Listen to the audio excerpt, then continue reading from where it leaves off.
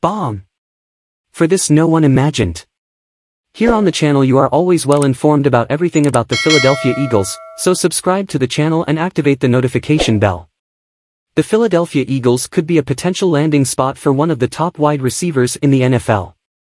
As suggested by CBS Sports' Garrett Podale, the Eagles should be one of the top 7 potential landing spots for Arizona Cardinals wide receiver DeAndre Hopkins.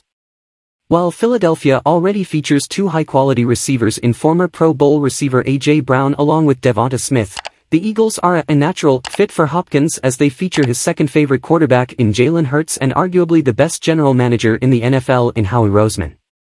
The defending NFC champions are a natural fit for Hopkins, as they have arguably the best general manager in the league in Howie Roseman, his second-favorite quarterback in Jalen Hurts, and a top-5 defense, writes Podale.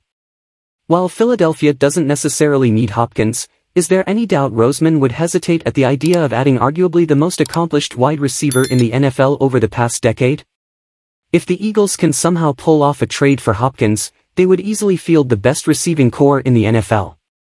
What do you think of DeAndre Hopkins in Philadelphia? A good one?